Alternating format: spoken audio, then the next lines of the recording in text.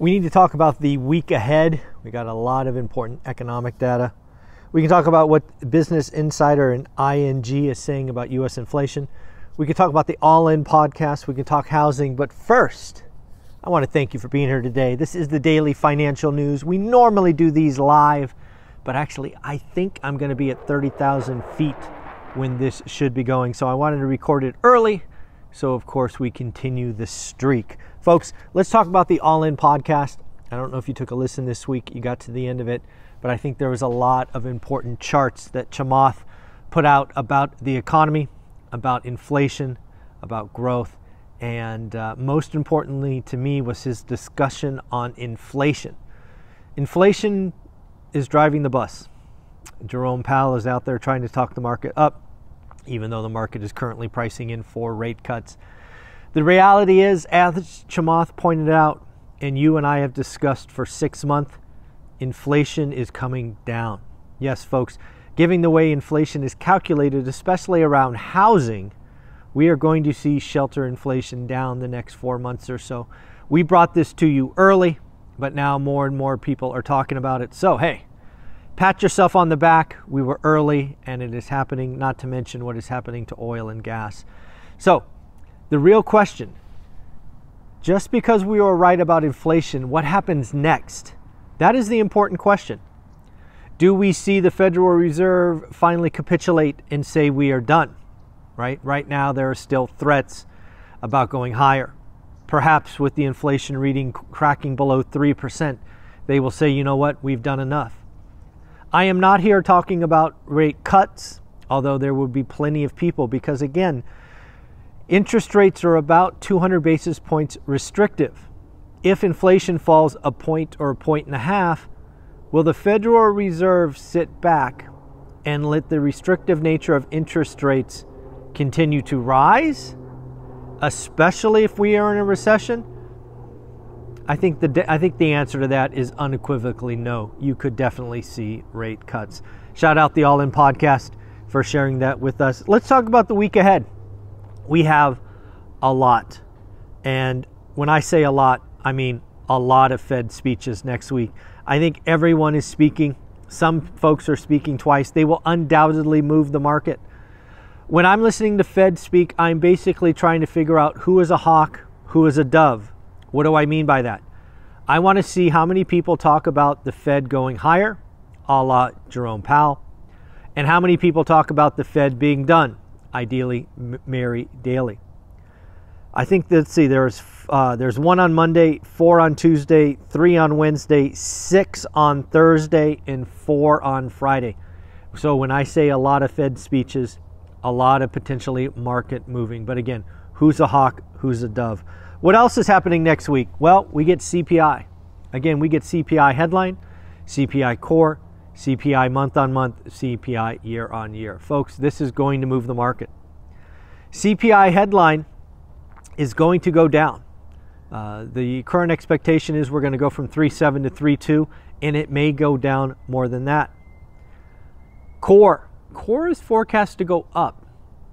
Medical services, some other things like that. So we're going to have to watch. We're going to have to watch core. Is it flat? Does it go up as expected? A lot of stuff. And that is going to come to you on Tuesday. Wednesday, we get PPI, Producer Price Index, but we also get retail sales. We are an economy driven by consumerism.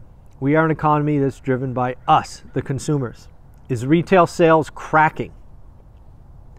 It's long been predicted that the consumer is breaking, but what does retail sales have to say? On Thursday, we will get some housing data. We're starting to roll into housing season.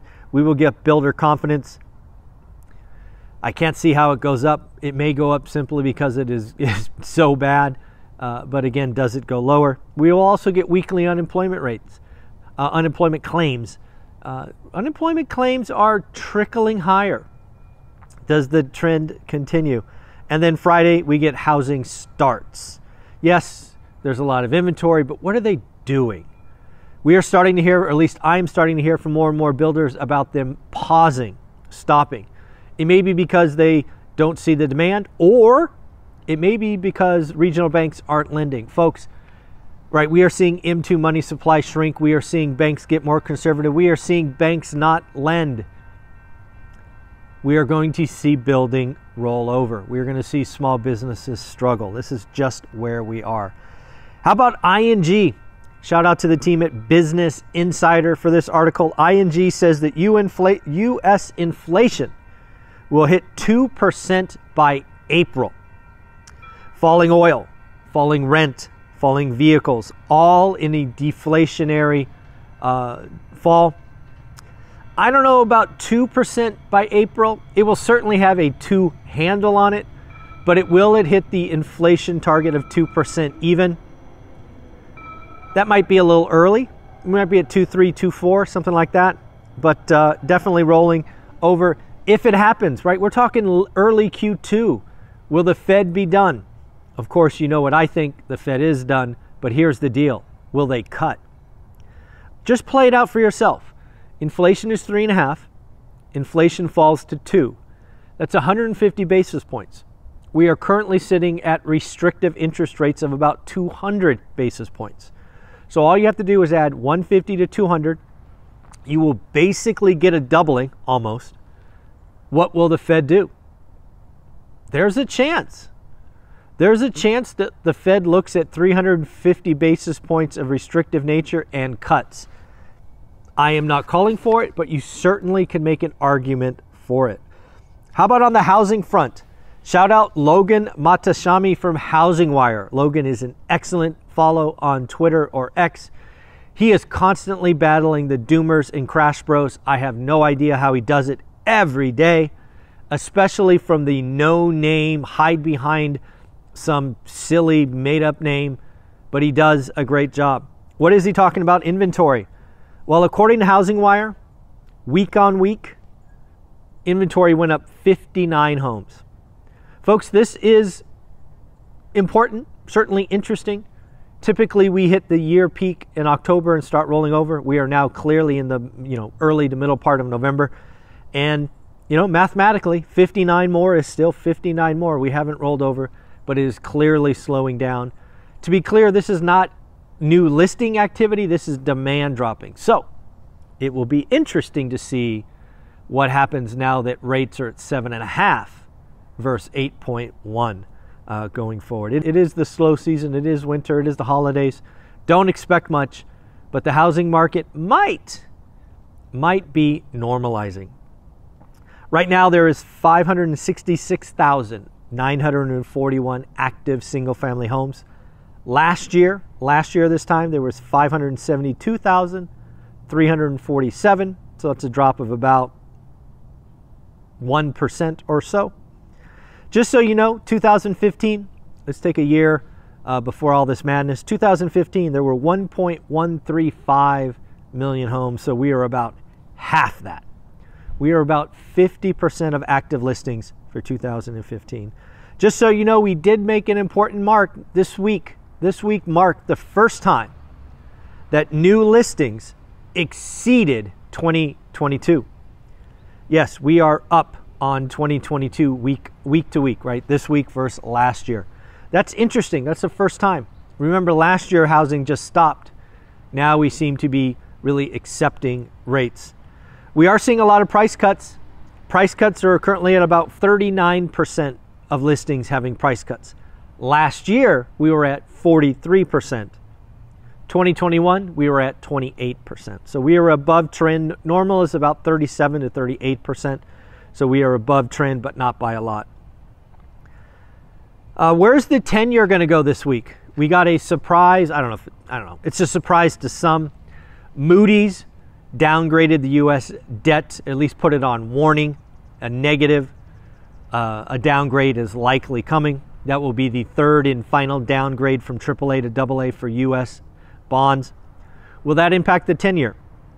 What will happen to the 10-year after CPI on Tuesday and PPI on Wednesday, retail sales Wednesday? What will happen to a potential government shutdown? Will we get another clean bill that caused the firing of Kevin McCarthy? Will there be a two-step plan? What will happen? Or will the government shut down? The government shutdown will clearly force Moody's to downgrade the U.S. debt. Where does the 10-year note go?